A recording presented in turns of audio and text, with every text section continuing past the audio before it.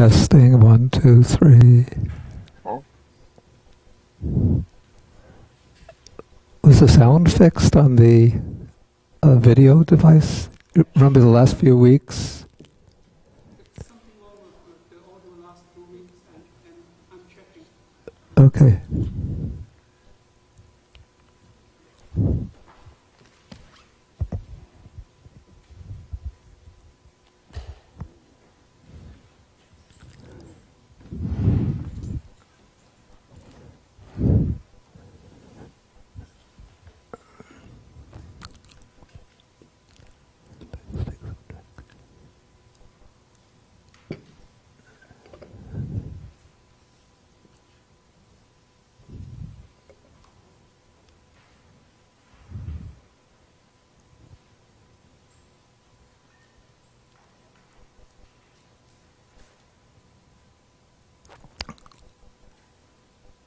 Can you tell if it's working?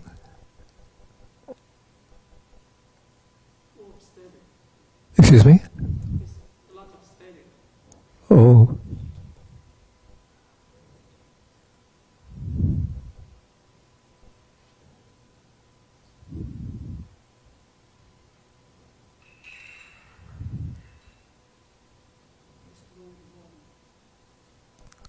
Whenever I speak, you get the static, or the static is continuous?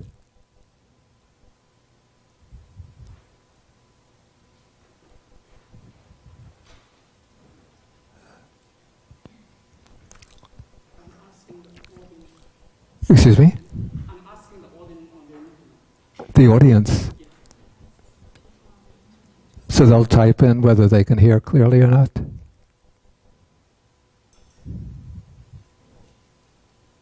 Can you hear my voice clearly? But if we turn it on, there will be full of echo. So Full of what? echo. Echoes. If we really press it, it's not better. So how can you test it? Because I'm communicating with the audience. Yeah, but you need a voice speaking. I have to be speaking, right? Yes. If I just keep silent, then they can't tell.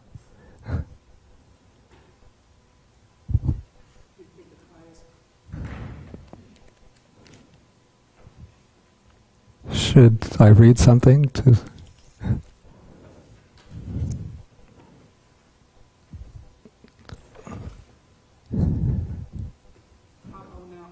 it better? Okay, you want to see if it's better. Okay, thus have I heard... Wrong glasses.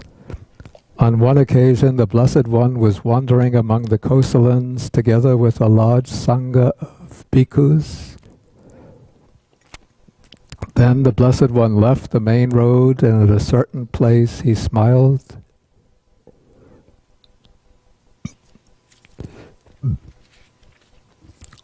Thus have I heard, on one occasion the Blessed One was wandering among the Kosalans, together with a large sangha of bhikkhus.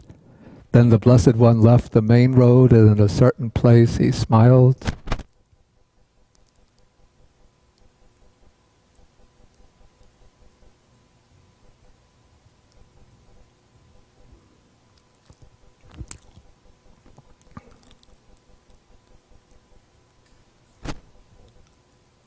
Thus have I heard, on one occasion the Blessed One was dwelling at Zhuangyan Monastery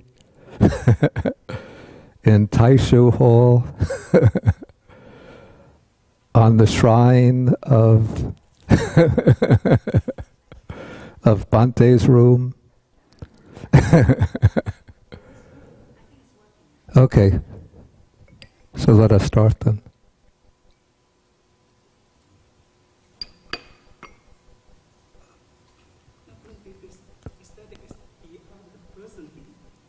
Okay, I'm going to start. Whether they can get it or not, we have to start.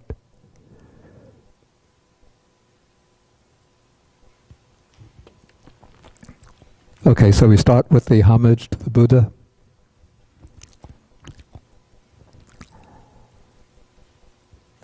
Namo tassa bhagavato arahato Samma Sambuddhassa.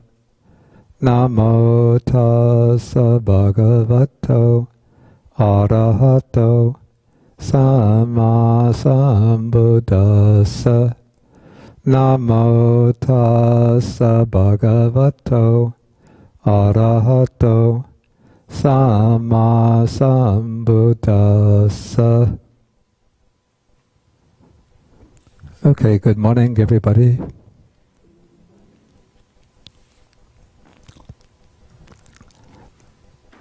Okay, the last time we were discussing a sutta which was very heavy in matters of doctrine and dealing with the details of Buddhist practice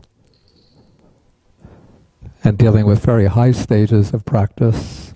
Now we come to a sutta, actually it will be like a series of suttas which focus on stories, and some of them have almost a legendary type of quality. And so,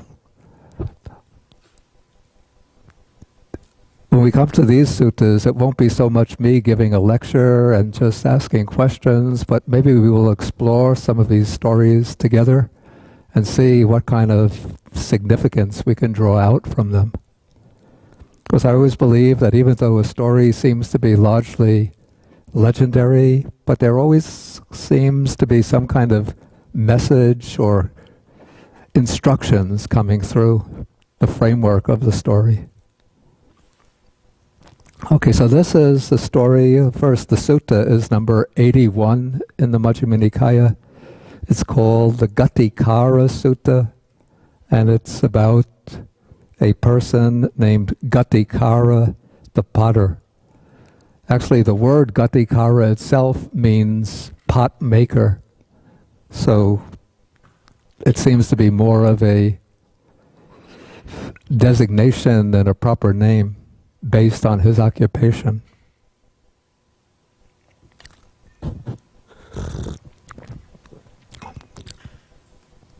Okay, so the sutta begins when the Buddha has been wandering among the Kosalans together with a large community of monks. Okay, and then it's said that the Buddha left the main road and probably went off a little bit on a side road, and at a certain place he smiled. And so when the Buddha smiles like this, it seems to be inviting a question from his disciples. So when Ananda saw the Buddha smile, then it occurred to the Venerable Ananda, he thought, what is the reason for the Blessed One to smile? And then this is interesting. He says, Tathagatas do not smile for no reason. Why do I say that this sentence seems interesting and a little bit intriguing?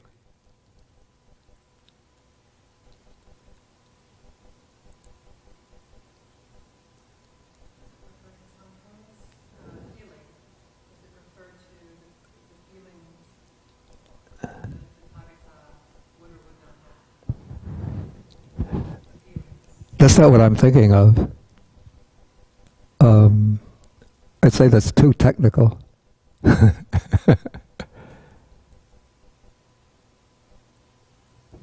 Read the sentence again. Okay, first it says, what is the reason, what is the cause for the Blessed One's smile? Tathagatas do not smile for no reason.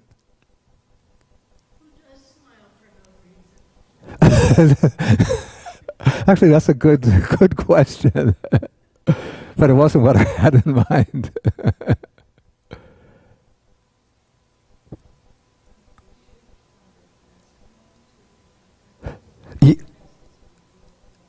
Exactly. It's phrasing this point in a plural form, as though Ananda somehow knows what all of the Buddhas do and don't do.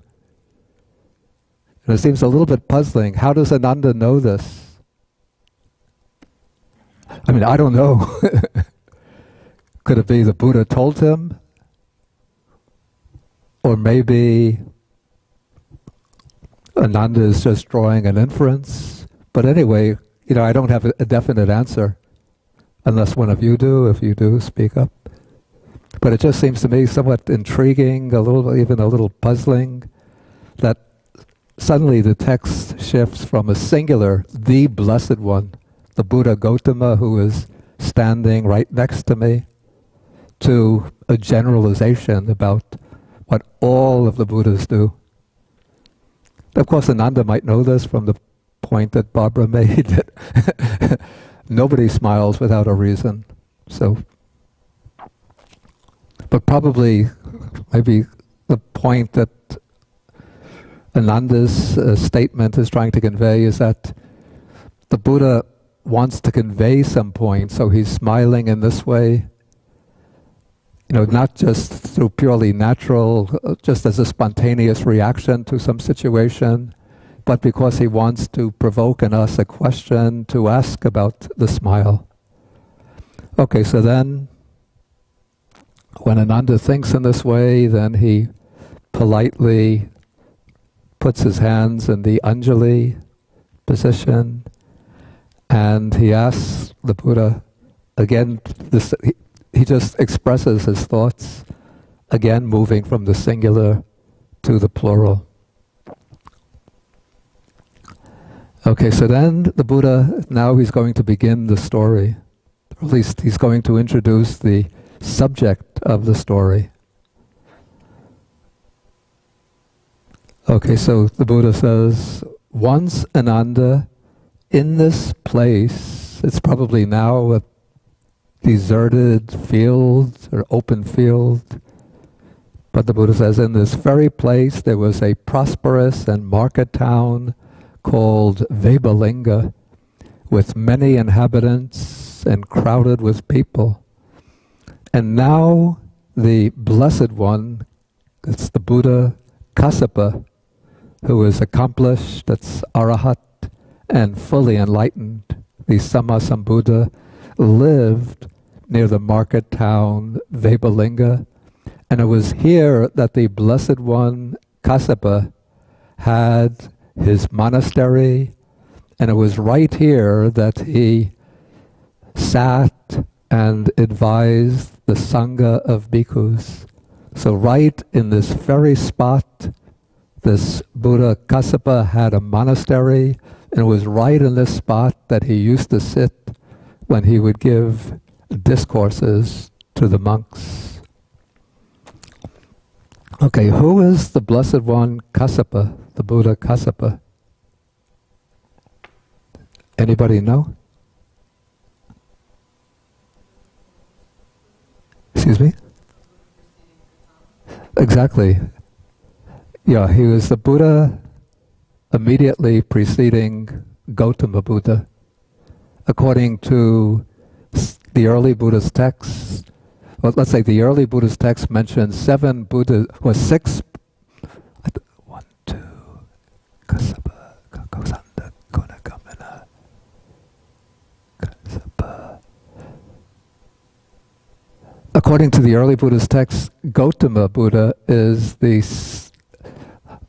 let me put it this way, the early Buddhist texts mention 5 Buddhas who preceded who preceded Gautama Buddha. So the 5 who preceded Gautama, we go back, I think it's 91 cosmic cycles. It's the Buddha named Vipassi. Then he was followed by the Buddha named Sikhi. And those 2 belong to another world cycle, not the present world cycle. Then in this present world cycle, we have the Buddha Kakusanda, Konagamana, Kassapa, and then Gautama. Okay, this is the traditional Buddhist belief, but it's not just a belief that appeared to arise in later times, but it's actually mentioned, this sequence or succession of Buddhas is mentioned several times in the suttas, in different Nikayas. And now this is a curious point that maybe some of you could help me out with. Okay, we have, through the work of historians, archaeologists, paleontologists, geologists, a pretty, I mean, this is quite astonishing. We have a very accurate idea of the past history of humanity from the very time when beings who seemed little different from other types of apes got up on their hind legs and started moving about. And, through the fossil record, we could trace the evolution of these beings, the growth of the skull size to accommodate a increasing size of the brain. We can trace the migration of the primeval human beings, originally starting someplace in East Africa and spreading out across the globe. So maybe there was a separate line that began in someplace in China. I'm not sure what the latest findings are. And then we have records of, the lifestyle of primitive man during the stage of the hunter-gatherer, the beginnings of agriculture, development from a very primitive stage of agriculture through early civilizations, up to Indian civilization in the time of the Buddha. And then we have pretty accurate historical records from the time of the Buddha up to the present. Of course, there might be some gaps here and there, but pretty much we can conjecture or speculate what took place within those gaps. But we don't have any record, nothing to indicate that in order for a Buddha to have arisen before Gautama, there would have had to be a fully developed Indian civilization. And not only that, but the Buddhist texts tell us the lifespans of these past Buddhas. And I think it said that the lifespan of Kassapa was 20,000 years, something like that. I don't remember the exact figure, but it was much, much longer than the lifespan of human beings today. I think the way it goes is that in Kakosandas, when the Buddha Kakosanda had arisen, in this very planet, the lifespan was 80,000 years. Then it went down, or maybe it was 60,000 years. Then Konagamana, it went down to 40,000 years. In the time of Kassapa Buddha, it was 20,000 years. And then we come to Gautama Buddha. This is a way of kind of showing how humanity has degenerated over time. It said that the lifespan of the healthiest human being is 120 years. But most human beings will live 80 years or about 80 years. So we don't have any trace of a highly developed Buddha civilization in the archaeological records. We should find, beneath the archaeological finds coming from the Vedic period, there should then be traces of a Buddha civilization beneath that. But there's no traces like that. And there would have to be some kind of fossils to indicate, or at least artifacts to indicate, that human beings had extremely long lifespans. So how do we make sense out of that?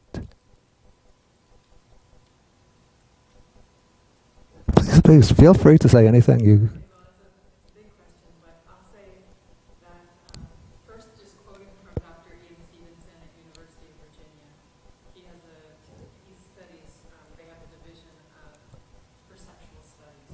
Yeah.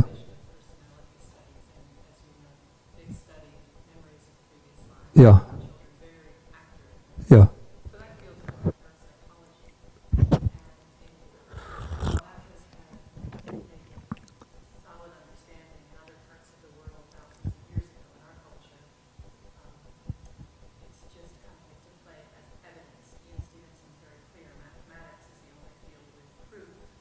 Mm-hmm. Yeah.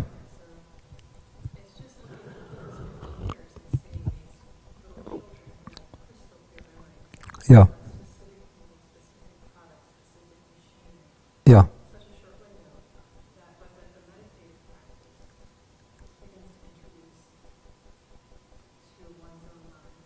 We could what?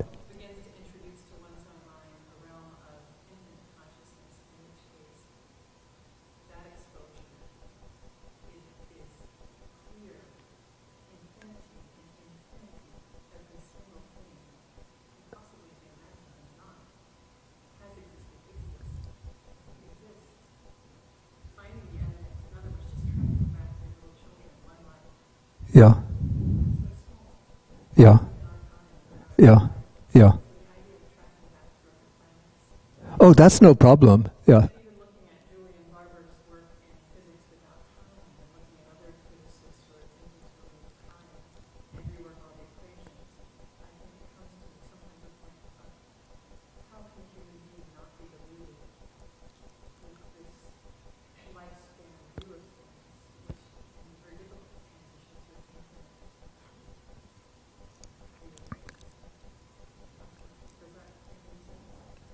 That makes sense in itself, but I don't see how it addresses this particular problem.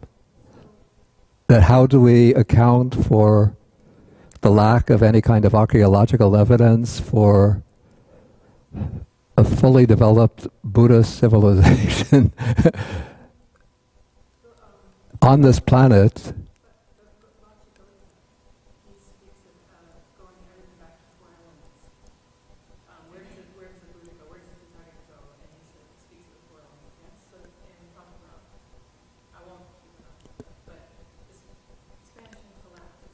Yeah, that is mentioned in the text. Yeah.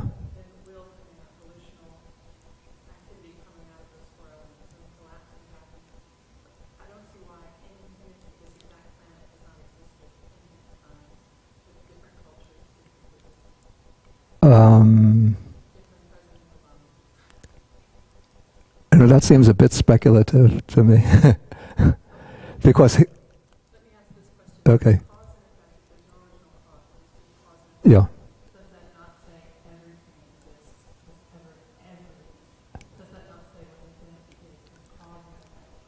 At first, I don't think it would mean that everything that exists, that this is getting a little off track, but it doesn't mean that everything that exists now has existed over and over again in the past. That would be more like was Nietzsche's theory of the eternal recurrence.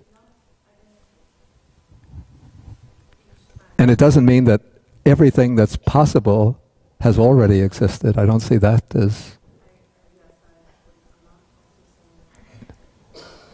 Yeah, because the sutta is saying in this exact spot. So, I mean, it's certainly conceivable the universe, this world system is expanding, contracting, expanding, contracting. And each time it goes through the stage of expansion and development, then it's quite possible that beings, at least on some planets, beings like humans will arise. And amongst the humans, Buddhas will arise. So the idea of, past Buddhas or even Buddhas presently existing now on other worlds, in other world systems is quite, not problematic at all in my view. But what seems to be problematic is saying that in this spot, that's on this earth, right there in India, another Buddha existed who had his monastery and taught the monks. David, did you have some...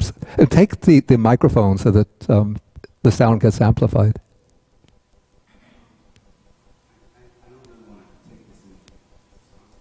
It's on, it's on.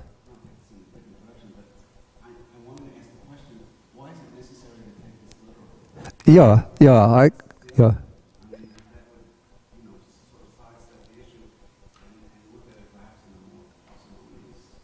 Yeah, I would be inclined not to take it so literally. But I was just thinking maybe somebody else had some suggestion to sort of defend a literalist interpretation. Did Barbara, you want to say something? Take the microphone. That would be my take on it too, but having been in India at the beginning of the year, I was quite impressed how much archaeology has not been done. Mm-hmm.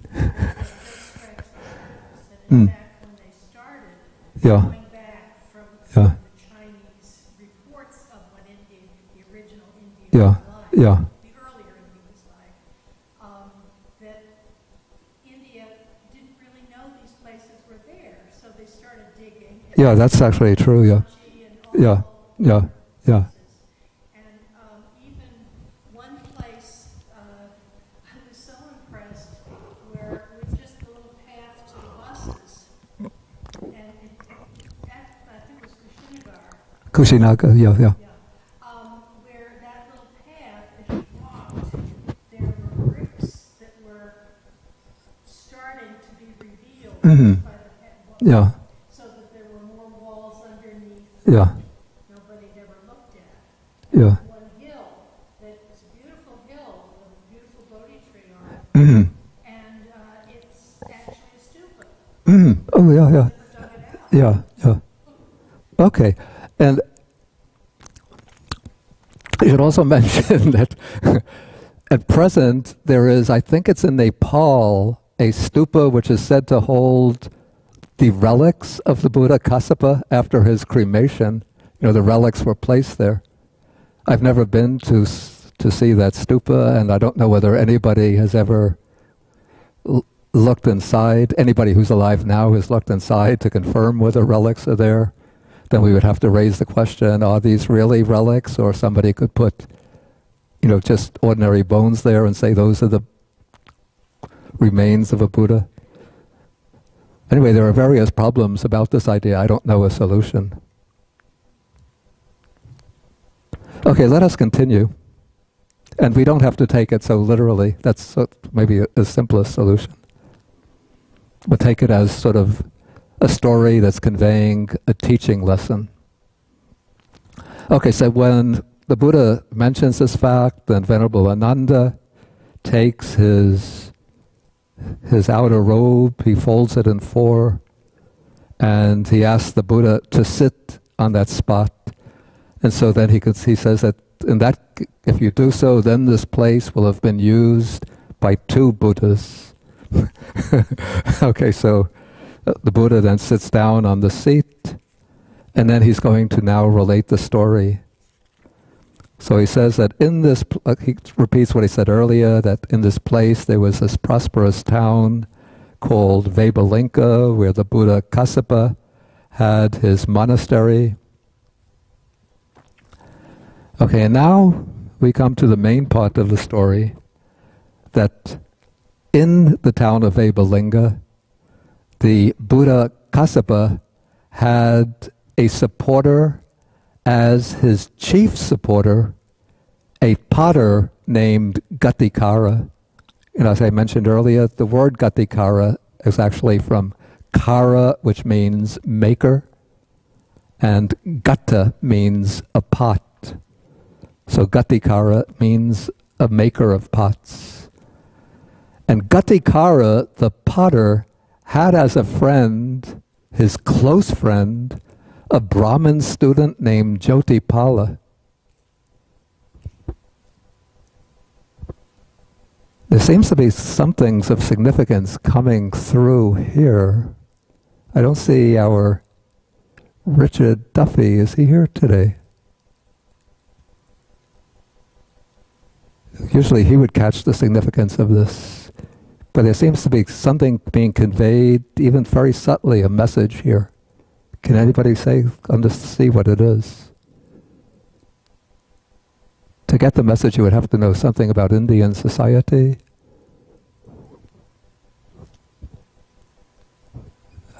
We don't have any people of Indian descent. Between different Exactly, exactly. And the pot maker would be considered, I mean, it's like a working class. And the Brahmin is like,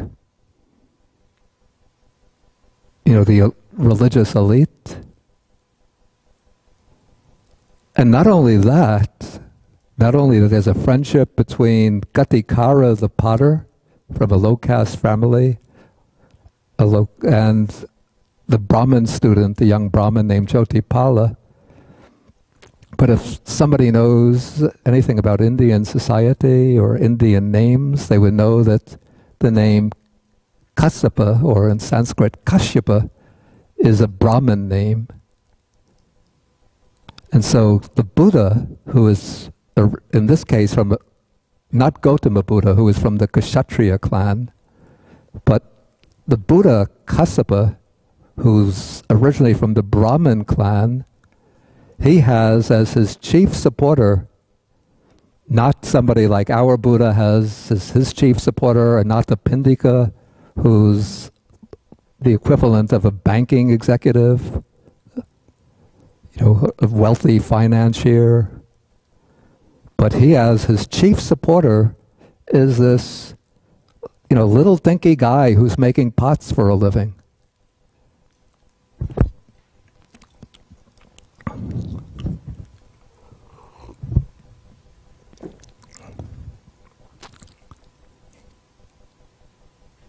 It's as if maybe,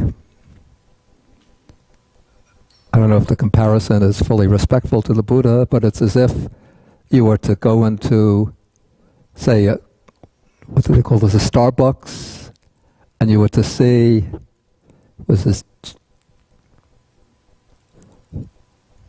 the chairman of Chase, of J.P. Morgan Chase, Jamie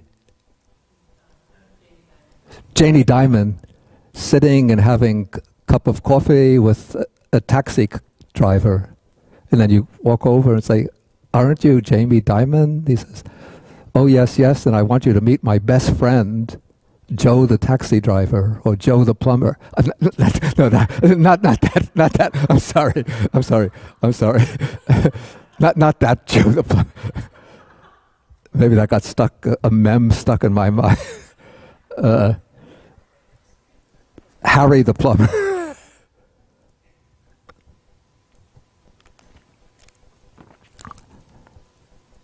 Okay, so now, one day, Ghatikara asks his friend Jyotipala, and then the important thing about Jyotipala, that will be mentioned at the end of the sutta. Anybody know what that important fact about Jyotipala is?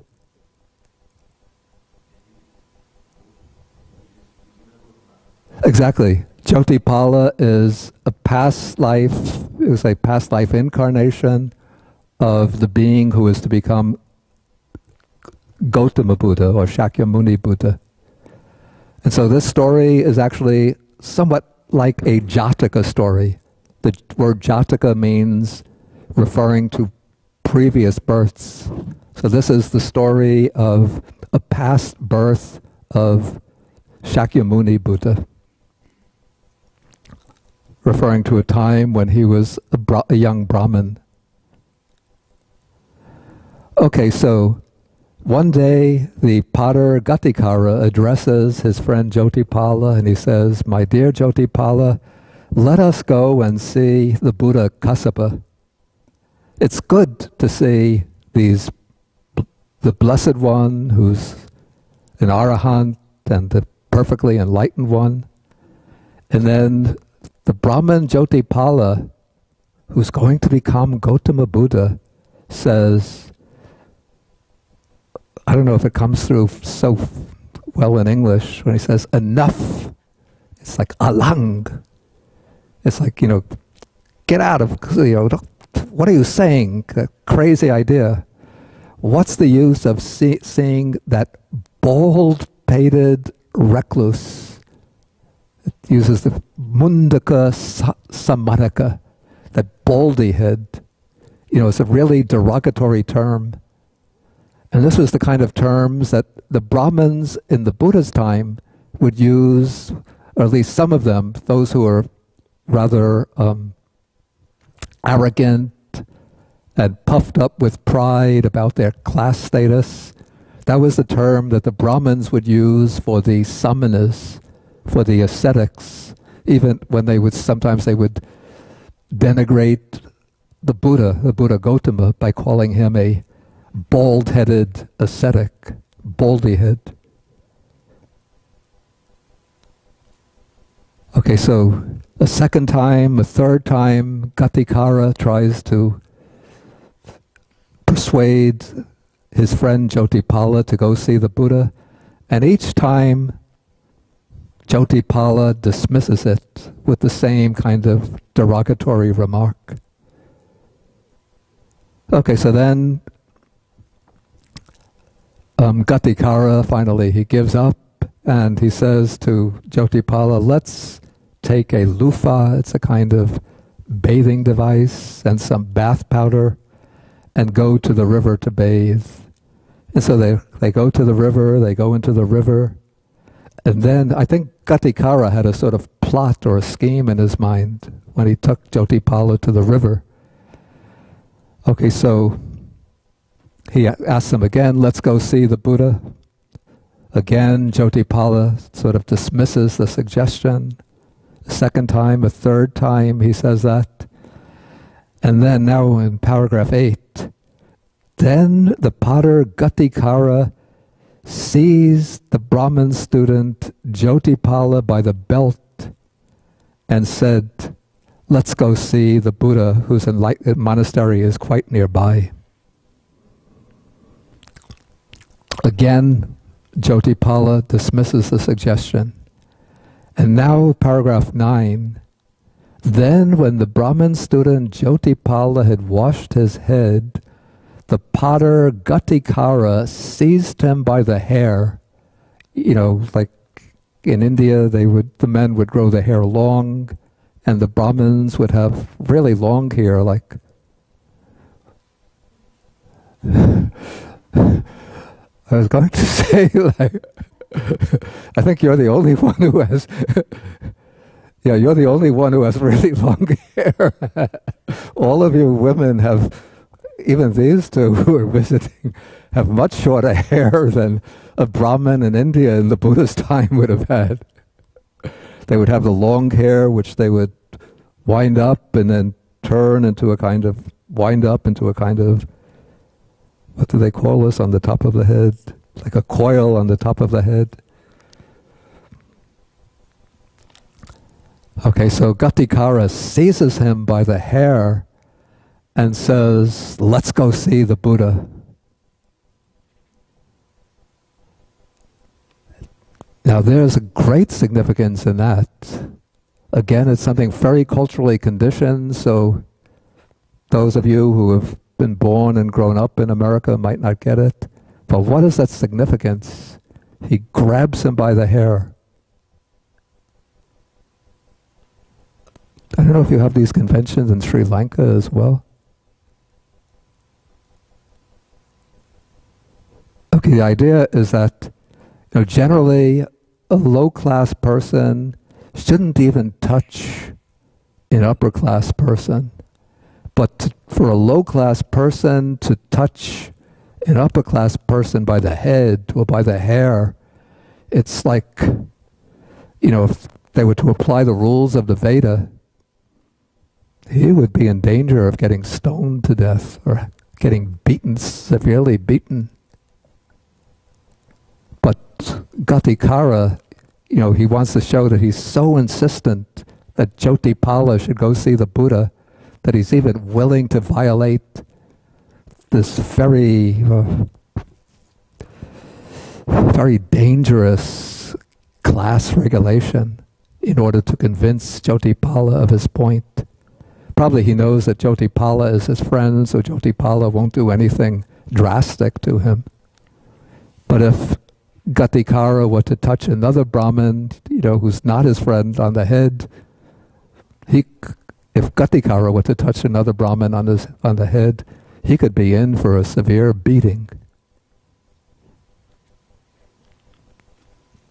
So that's why when Ghatikara does this, Jyotipala thinks it's wonderful, it's marvelous. Here the words actually in Pali, acharya, bhuta, they don't mean wonderful and marvelous the way we do when we are approving something as good. Like, if somebody gives me a very delicious cup of tea and they ask, how do you like this tea? Oh, I say, oh, this is wonderful, this is marvelous. Not in that way, but it's more like in the sense like, this is amazing, this is astounding, this is really shocking. Maybe we could say this is really shocking that this Pada Ghatikara, who was of an inferior class, really the word birth here, it's jati, but means class, should presume to grab me by the hair after we've washed our heads. So surely this can't be something simple, that there must be some really important reason that he's doing this. So finally, Jyotipala agrees and says, okay, my dear Ghatikara, you can let go of me. We'll go visit the Buddha. Okay, so they go visit the Buddha. Ghatikara pays homage to the Buddha, because Ghatikara is the disciple. And Jyotipala, who's still something of a proud Brahmin, exchanges greetings with him. He can't be rude to the Buddha and say, you're just a baldy-headed recluse. So he has to say, conform to conventions and say, how are you, sir? Are you keeping good health? Do you like this monastery, this area here? And so on. So then after they exchange greetings, the Buddha gives a discourse to the two young men. And at the end of the discourse, what a surprise. Okay, they get up from their seats and then they depart. And then Jyotipala asks Ghatikara, he says, now that you've heard the Dhamma, my dear Ghatikara, why don't you go forth from the home life into homelessness and become a monk? And then Ghatikara replies, he says, my friend Jyotipala, don't you know that I support my blind and aged parents? So apparently Ghatikara is the only son, or at least the only son who's still living with the parents, who hasn't gotten married and moved away. And so it falls to Ghatikara to support his old blind parents. And so now comes the big surprise, that when Ghatikara replies in this way, then Jyotipala, who is before so severely upbraiding and denigrating the Buddha, says, in that case, I'll go forth from the home life into homelessness. So we can imagine that even though Jyotipala had been denigrating the Buddha, speaking ill of him, this was probably because he had been born in the Brahmin class, and this is replicating the situation in India at the time of the Buddha, where there was a kind of rivalry between the Brahmins and the Samanas. And the Brahmins, because they arrogated to themselves special privileges as being the ones who preserved the Vedas, the ones who performed the priestly ceremonies, the sacrifices, they thought that they were superior to the ascetics, who would just put on, ragged robes made out of rags and travel around without a home. And the Brahmins would marry, usually marry and beget children. And so they would preserve, the generations. They would preserve the human race from generation to generation, whereas the Samanas observe celibacy. Okay, so as a young Brahmin, those, you could say, the tendencies towards this condemning attitude towards the samanas would have been planted in his mind. But I would imagine that over many lives, hundreds and thousands of lives, even many world cycles, the person who is now Jyotipala had been a follower of the Buddha, had made a vow under the Buddha to become a Buddha in the future. He had practiced paramis or paramitas, so he had a vast treasury of wholesome accumulations deep in the deep strata of his mind. But it's like something like a jewel mine, which is covered over by a layer of soil, of dirt. So if you just see the dirt, you think this is just useless land. We could throw the refuse here. But if we dig a little bit and we just crack through that layer of dirt, then we come upon the rocks that are holding the jewels. And so Jyotipala's mind must have been like that. So there are the jewels of his paramitas and his merits there, his meritorious deeds. But because he was born as a young Brahmin, he was always been conditioned by maybe his parents, his elders, who were saying, look at those ascetics, they're not working for a living, they don't recite the Vedas, they don't marry and have children, they're just traveling around in rags, they're begging for their food, useless fellows.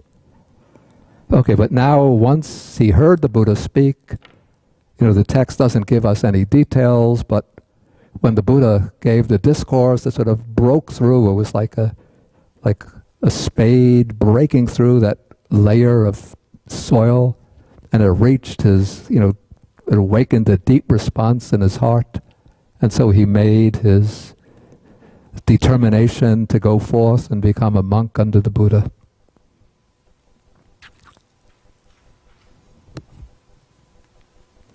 Okay, so having made that decision,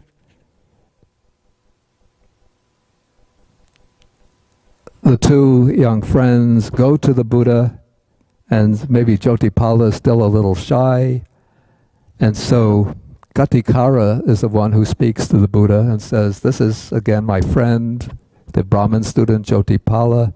He wants to go forth and become a monk. And so then the Buddha gave Jyotipala the going forth, and he gave him the full admission or full ordination into the Sangha.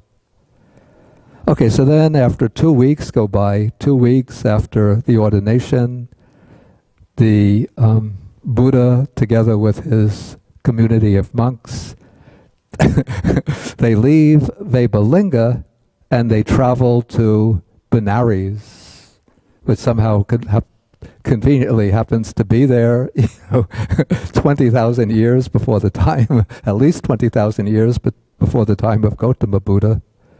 And so they eventually arrive at Benares, and then they go to live in the deer park at Isipatana.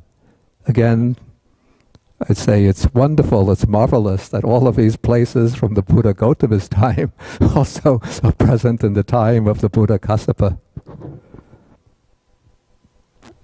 Okay, now at that time the king of Kasi is the state, the Indian state where Benares, of which Benares is the capital. Kasi would probably correspond largely to at least two parts, or say to the central part of Uttarakuru. Not Uttarakuru. Wow, this is terrible. I'm really getting old. There's Bihar, the state to the north and a little bit west of Bihar. It's the largest state in India, where Delhi is located. Uttar Pradesh. Uttar Pradesh. Thank you.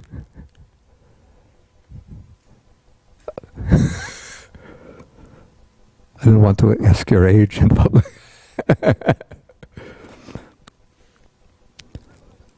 Okay, so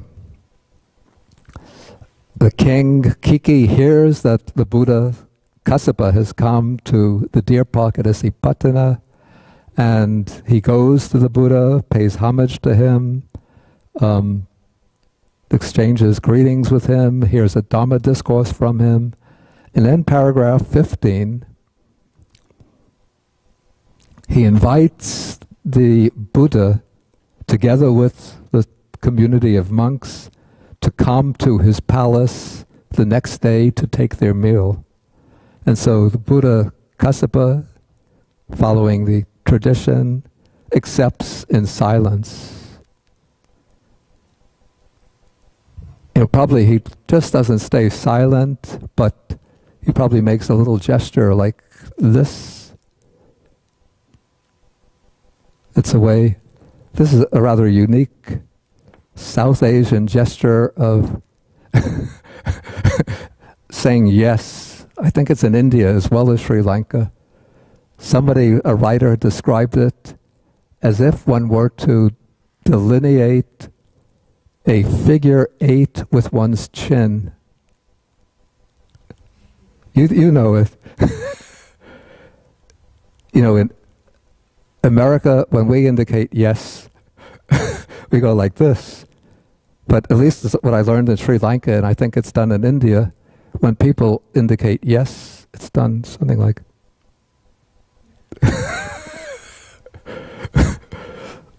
So when I first came to Sri Lanka, when I would be coming to my teacher for lessons, I say, the first few days, I say, Bhante, can I come to see you tomorrow afternoon for my Pali lesson? You go like this.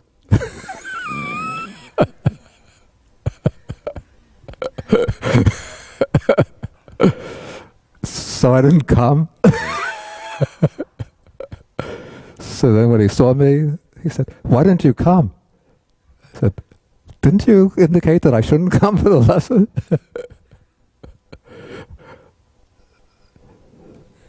So he said, what made you think that? I said, when I asked you whether I should come, you went...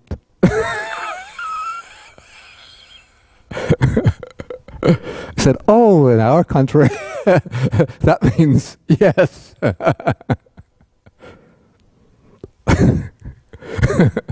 So one has to learn how things are indicated. So I think the Buddha probably, when the king invited him, would have gone like that. Okay, so then King Kiki went back to the palace, and then he would have ordered his kitchen even the night before, late at night, to start preparing for the next day's meal. And then they prepare very high-quality rice, and with various sauces and curries. These are different curry dishes. And then when the morning comes, he informs the Buddha and the monks that the meal is ready. You can come to the palace. And so then the Buddha and all of the monks, they put on their full set of robes, and they go to the palace, and then they sit down at the seats that are offered. And then the king serves the Buddha and the monks with a meal. Then when the meal is finished, he sits down on a low seat next to the Buddha, and then he says to the Buddha, this starts the quite important passage. He says, Venerable Sir, Bhante, let the Blessed One accept from me a residence for the rains here in Benares, so I can do such service to the Sangha. Okay, now what is this residence for the rains? Now this is a custom established even in India before the time of the Buddha amongst the different ascetic communities. In India and parts of Southeast Asia as well, the seasons are very fixed, and there's a particular season which begins usually about middle of July, and it lasts till about the middle of October. It varies from year to year, we would say sometimes early July till early October, late July to late October, when the monsoon rain arrives. And so every day there are heavy rains falling, and so it's very difficult to travel around. So in India it had become the custom, going back to time immemorial, for the different ascetic communities to settle down in one place for the 3 months of the rains, during the rainy period. And they call that now the rains retreat or the rainy season residence. And it then becomes customary, at least this is done in the Buddhist tradition, sometimes people will ask one monk or a group of monks, rather than just having them live in their own regular monasteries, they'll invite them, they'll build a special residence for them. Or there'll be maybe a cottage, which is a bungalow, which is not being used, that they have. And they'll invite them, please come here and stay for the rainy season. We will provide you with all of your requisites. And then the monks will stay there for the rains retreat, 3 months of the rains retreat. And the supporters will provide them with, their food each day and any other requisites that they need. And so the Buddha, when the Buddha established the Sangha, then he instituted this practice for the Buddhist monastics as well. And so now the king has this in mind when he invites the Buddha to stay at Benares for the rainy season. But the Buddha politely rejects this invitation from the king. He says, enough, king, I already have my residence for the rainy season. I've already made a pledge to observe the rainy season someplace else. The king probably thinks, well, I'm the really powerful, I'm the ruler of the land. Maybe the Buddha just has to be asked a few more times. So he asked him a second time, a third time, please come and stay here for the rains. But a second time, a third time, the Buddha refuses.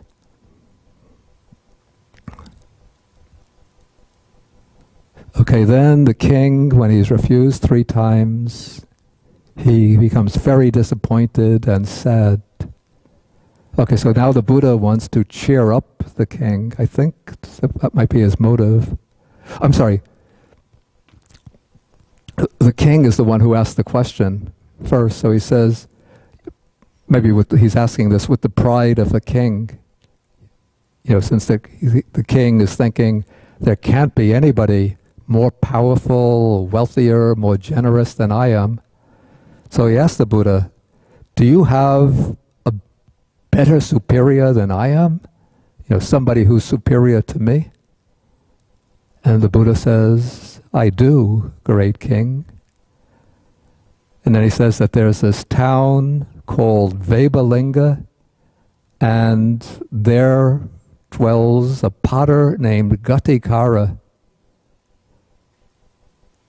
And he is my supporter, my chief supporter. When he says that, what is the king thinking? What?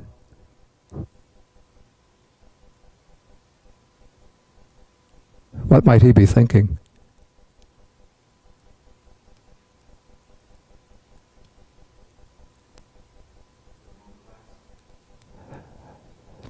I don't think, though, that he's thinking so much in class terms, though it's on the right track.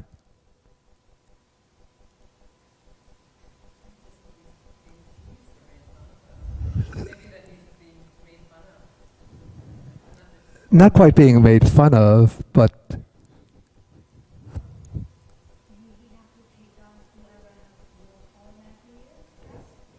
say again?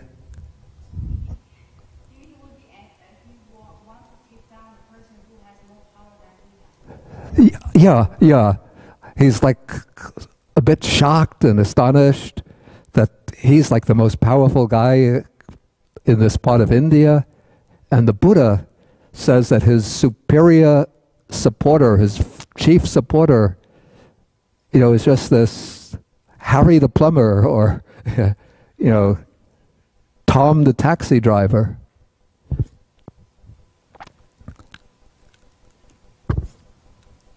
It's like, well, I don't especially like Jamie time, but okay, I go into, maybe, say I go to California, by chance I meet, what's his name, Bill Gates, okay. Bill Gates says, Bhante, we want to build a little cottage for you near the Microsoft office. Where is it? Washington State? Or maybe I meet the chief executive of IBM. He says, we want to build a little cottage for you to stay for the rains, near our headquarters. And I say, thank you very much, but I have this, some quite ordinary supporters and near Zhuangyan Monastery, and they'll look after me during the rains. Maybe a guy who's a computer, working in the computer, well, then Bill Gates might use his influence. Somebody who's working in tech industry in, was it New Jersey Technical University? He says, what is that guy? I'm Bill Gates. I'm Jamie Dimon. Okay, but now the Buddha is going to explain.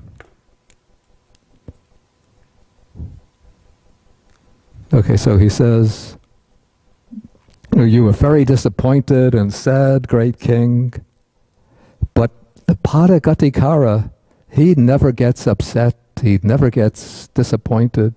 I guess his mind is always equanimous.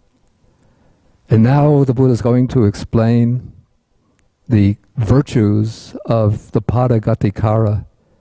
The Ghatikara has, first, he's gone for refuge to the Buddha, the Dharma, and the Sangha. So apparently the king, we can infer, hasn't even gone for taking the refuges yet. But he's just, maybe the king has a generous temperament, and he likes to support ascetics, but he hasn't really specifically taken refuge in the Buddha yet. And then the Pada Ghatikara is one who observes the 5 precepts. He abstains from killing, from stealing, sexual misconduct, from false speech, and from using intoxicants. Okay, so what is being indicated at this point?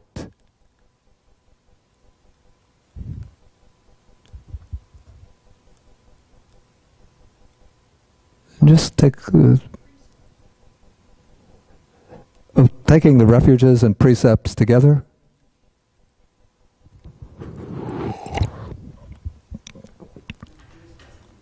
Wait. Maybe take the microphone.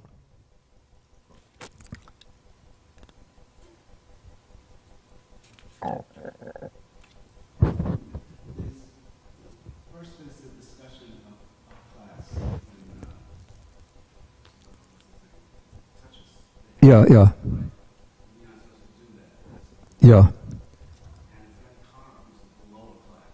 Yeah.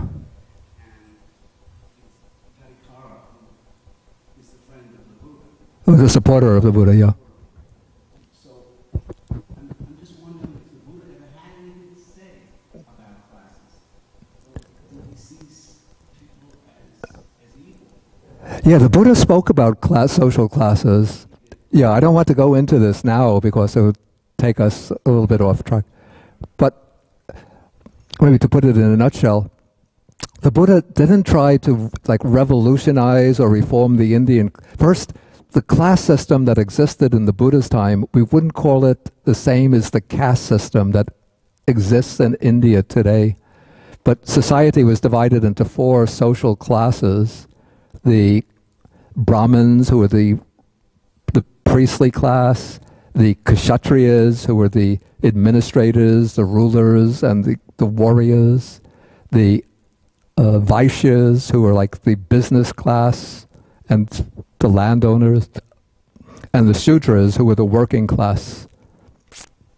And then there were people outside the class system who performed like what was considered the low and menial type of work, the really low and menial type of work, like collecting garbage and refuse and sweeping up excrement and things like that, and handling corpses. Okay, that class system later sort of became ossified in the form of the caste system with many subdivisions. So the Buddha didn't actually try to transform the class system, maybe because he saw that it was just so deeply established in India. But what he said is that one's sort of the true test or the true criteria for judging a person is not the class that he belongs to, but the person's moral qualities and wisdom.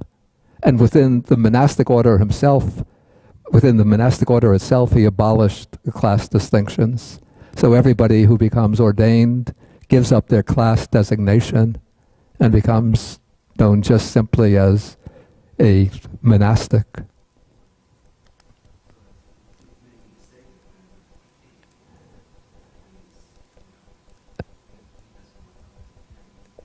Use the yeah.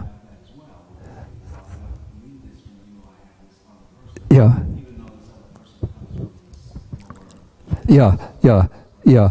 I would say that is what's being indicated by the Buddha's first statement when he says that my chief supporter is the potter Ghatikara. But now when the Buddha mentions the going for refuge and the 5 precepts, maybe I'll just say what this is. It's just, we say that the basic observances of a good lay Buddhist. So the first step, going for refuge. Second step, taking the 5 precepts. But now something stronger is going to be indicated by what comes next. He has unwavering confidence, that's unshakable confidence in the Buddha, the Dharma, and the Sangha, and he possesses the virtues loved by the noble ones. So something is being indicated here. One has to know a little bit the technical implications of unwavering confidence. Anybody know what that is?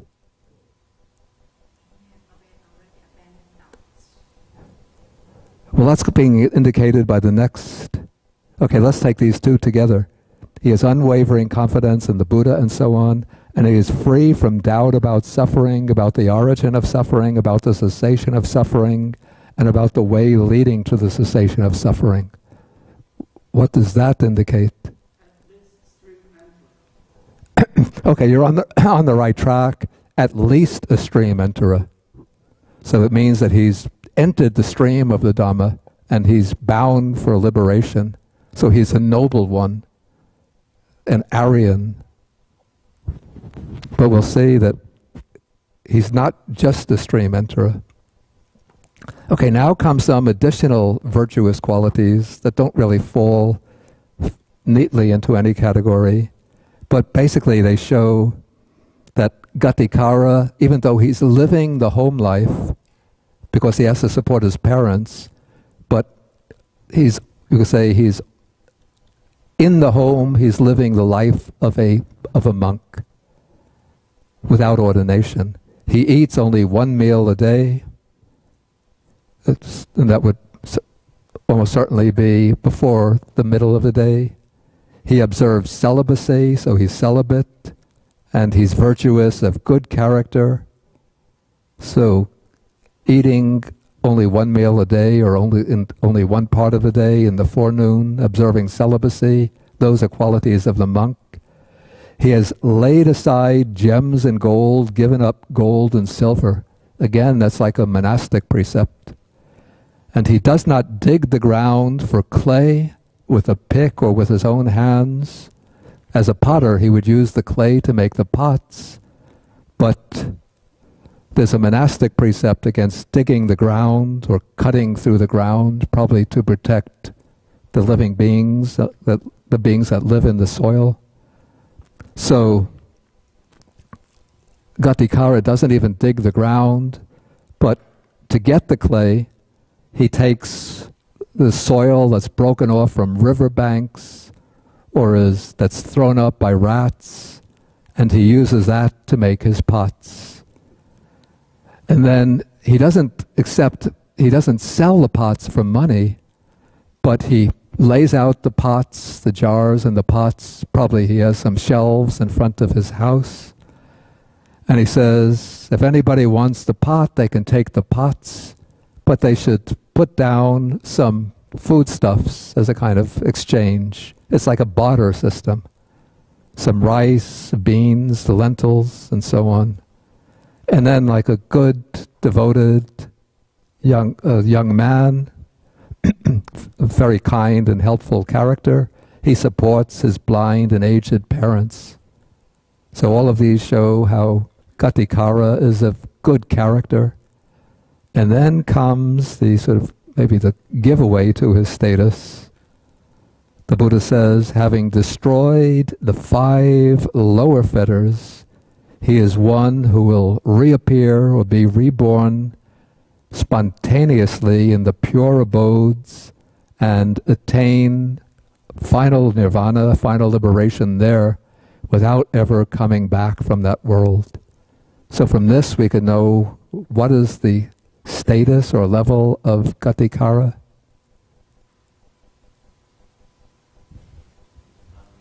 Exactly, he's a non-returner. That's the stream enter is like the first level of realization. Then the second level is the level of the once returner, and the third level is the level of non-returner. He's not yet fully liberated, but he's cut off the 5 lower fetters. That's the fetters that bind us to this world of sensual desire.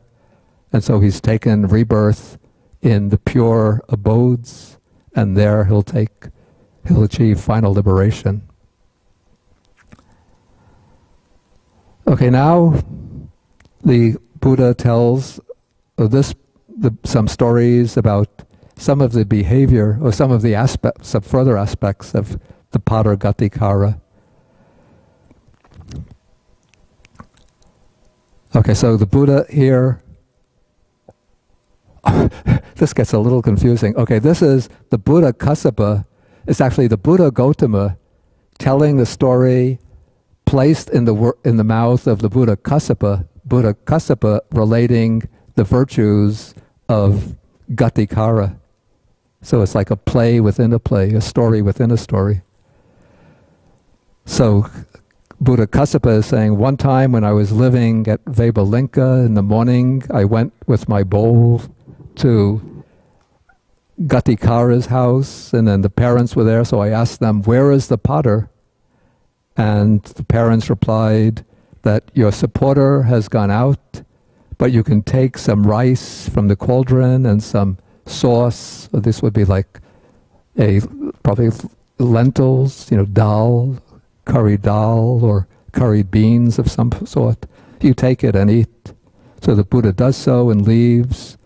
Then later, when Ghatikara returns, somehow he must notice that the rice and the sauces have been taken.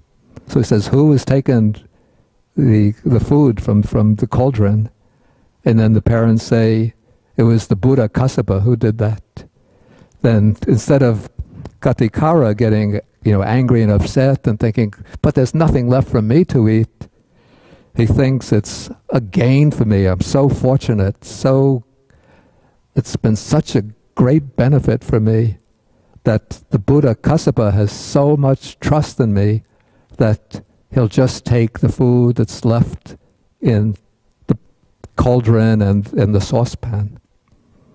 And so when he heard this, then Ghatikara became filled with rapture and happiness, piti and sukha, for 2 weeks.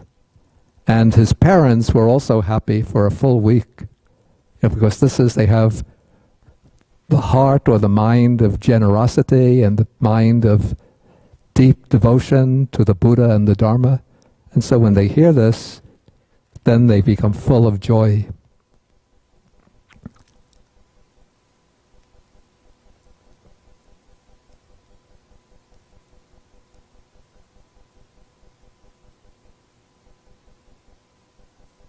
Okay, another time the same thing happens, except the food is the porridge rather than rice.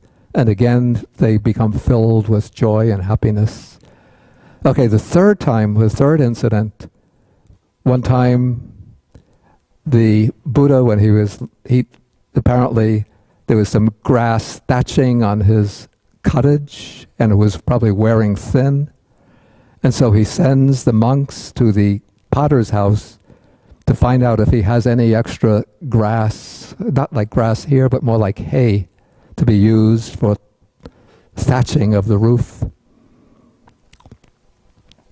And so he says, go find out if there's any grass or hay on the potter's house that can be used for my cottage. And the monks report that there's no grass over his house, at his house, but there's grass thatch over his workshop. And now the Buddha, this would seem a bit presumptuous, for an ordinary person to do this. But the Buddha says, go monks. I think I would get angry if I came back to Taishu Hall I saw a hole in my roof. I asked Jin Lee, who came and removed the tiles from the roof of Taishu Hall? And she said, oh, Buddha Shakyamuni was here, and he sent the monks to take off the tiles from your roof. Even though I'm a monk, I was start grumbling and complaining. How can the Buddha do that? What he wants to drive me away from Taishu Hall. It's going to rain tonight. I'll get drenched with the rain. Go back to his monastery. Tell him I want those tiles back. Okay, but the Buddha sends the monks to the potter's place, and he says, remove the grass from the potter's workshop. Okay, so the monks do so, and then while they're taking away the grass, the potter's parents, they're blind, so they don't know who's doing this. So they ask the monks, who are you guys taking away the grass from the workshop? And the monks say that we are the monks, the disciples of the Buddha Kassapa, and his hut has been leaking and he needs some grass to repair it. And so we want to use the grass for that purpose. And then the parents, they're delighted and they say, take it away, dear ones. Okay, then when the Ghatikara returns, he asks his parents, he's a non-returner, so he doesn't get angry. But he's a little puzzled. So he says, who came around and took away the grass that was covering my workshop? Now there's an open space there. And then the parents say, it was the Buddhist monks who did that, my dear. They were taking the grass in order to repair the hut of the Buddha Kassapa, which has been leaking. Then the Ghatikara, again, he gets filled with joy and happiness. And also the parents, he gets filled with joy and happiness for 2 weeks. And the parents are filled with joy and happiness for a full week. And then a bit of a miracle takes place here, that the workshop remained for 3 whole months. This must be a rainy season when it's raining. So for 3 whole months, it's raining, and there's no grass covering at least the part of the roof, but the rain doesn't come into the workshop. This is probably through we call the Anubhava, the spiritual power or blessing power of the Buddha, or the Buddha, Dharma, and Sangha. Okay, so now the Buddha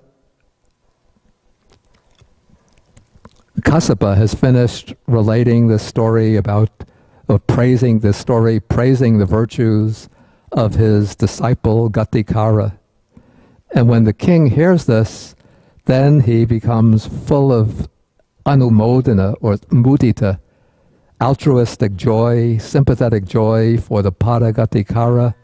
And he says he's so lucky, he's so fortunate that you, the Buddha, rely on him in that way.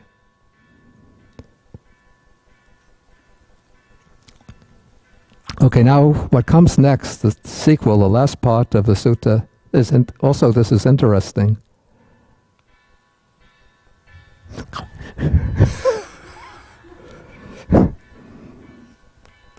Have to bear it with equanimity.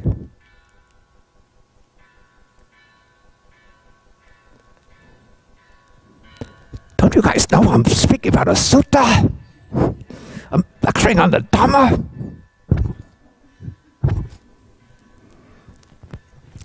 Okay, so then the king, he sends, he knows that from the Buddha's story that the potter, he's already low class, so he gets the idea the potter is pretty poor, he has to make pots, and he doesn't even accept any money, but he'll just exchange the pots for gifts of rice and beans and lentils. So the king has 500 cartloads.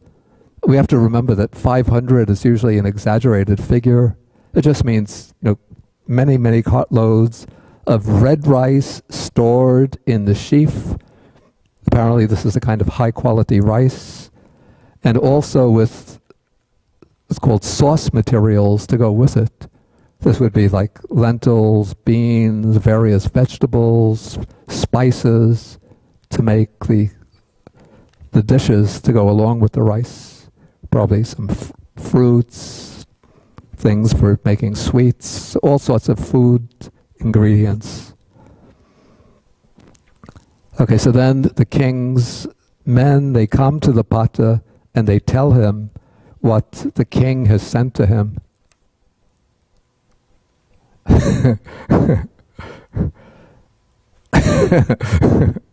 And then Ghatikara replies, the king is very busy and has a lot to do. I have enough. Let this be for the king himself. You can return this to the king. Okay, why does Ghatikara reply in that way? What is the message being conveyed here? Do you have the microphone?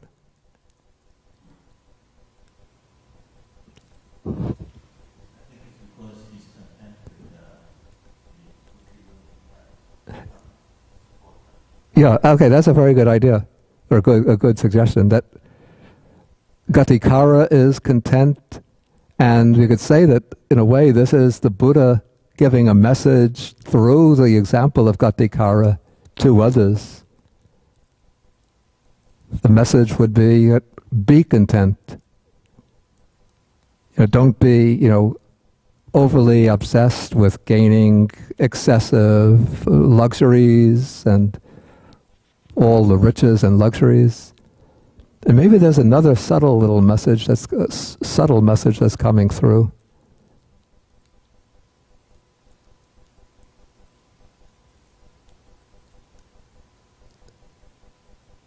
I don't know if any of you have had close relations with kings,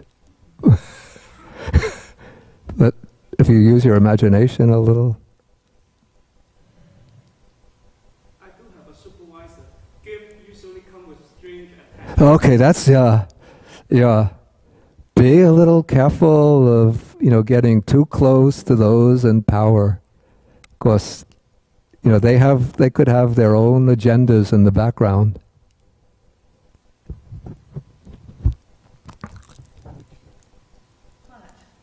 Yeah. Isn't the king sending these things for Kassapa and his monks? Yeah. No. He's not sending them for the... Because the potter... Ooh, I never thought of it in that way. No, I don't think that's the intention. Because if they were sent with that intention, I think that message would have been given to the potter. These are for the Buddha and the monks. You keep them in your cottage. Then the potter would have accepted them on behalf of the king. But you see, the Ghatikara says, I have enough. So he's indicating that it's understood that the gift is for him. But I have to say also that there's another side to this. So I don't want people to misunderstand, to get the wrong impression. You know, maybe this is leaning a little bit to the extreme of contentedness. Maybe because the king is giving this gift. Maybe, as Johnny suggested, maybe with some hidden agenda. So maybe that's why Ghatikara is refusing. Because it's considered polite within the Buddhist monastic circle when some people offer something, it's considered always polite to accept at least some of it. You know, even if one doesn't need like 500 carts, but he could say, you know, what I would suggest to Ghatikara, okay, you don't have to take all 500 carts, but put out, you know, a pot and let them fill one pot with, or two pots, one pot with rice, one pot with beans. You could put out some dishes to take the spices and vegetables and other things. So accept some portion, but don't refuse everything. So within the monastic tradition, it's always considered, you know, the polite thing to sort of honor the generosity of others, even if one doesn't need something, to at least accept a little bit. Like, you know, in the days when I was living in Sri Lanka, when we go on alms round, you know, sometimes there might be like 7 houses we might go to. And sometimes by the time we get to the 4th house, you know, people have given rice and some, you know, other dishes to go with the rice. So 7 houses within a hamlet, you know, a cluster of houses. So there's, and the bowl is, you know, we get enough already. The bowl is getting pretty full with 4 houses. But 3 other families, you know, people are standing out with their bowl of rice and there's some other prepared vegetable.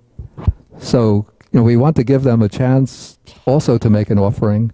So, you know, we don't reject them and say, no, I have enough, and then turn around and walk away.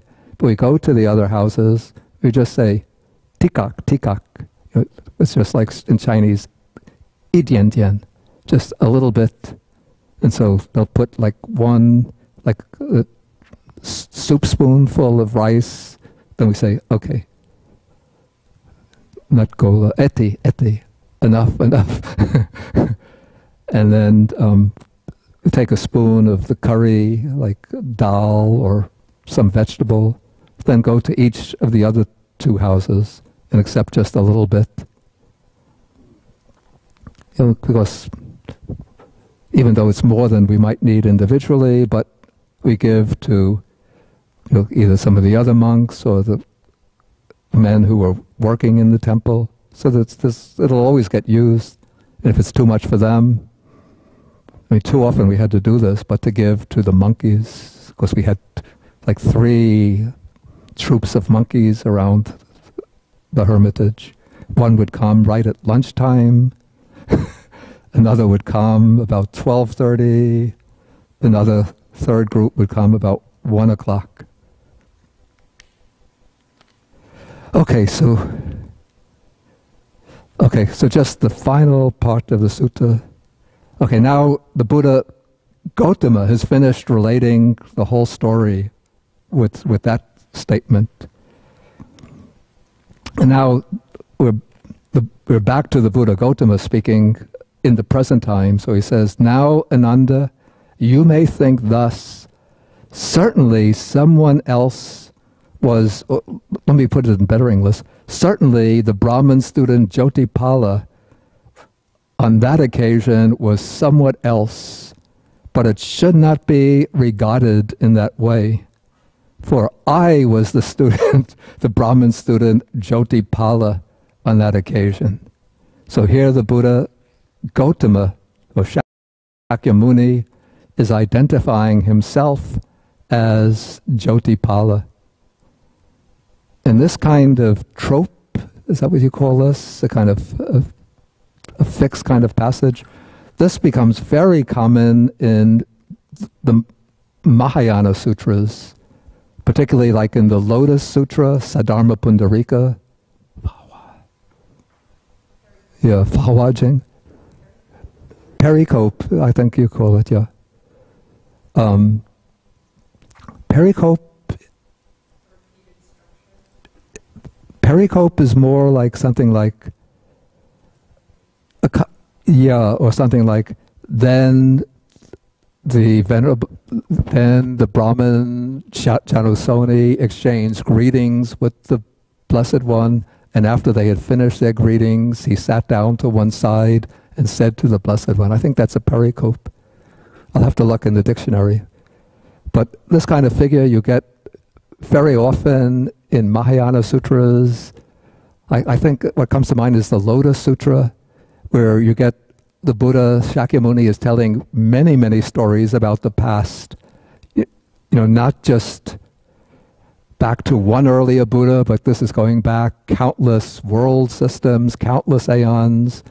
Then at the end of this long, very elaborate story, he'll say, you may think that the king, fragrant light of the eternal sun, some elaborate name like that, was someone else on that occasion, but you should not regard it in that way.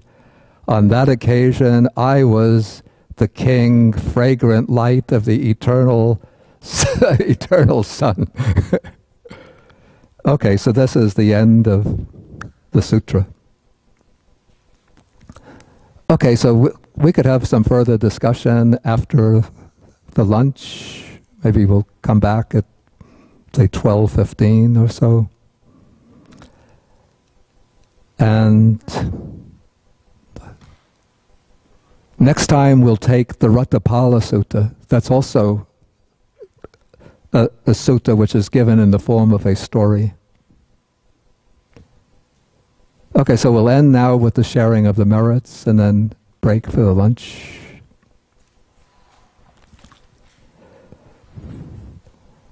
Akasata chabumata deva naga mahidika punyantang anumoditva chirang rakantu sasanang.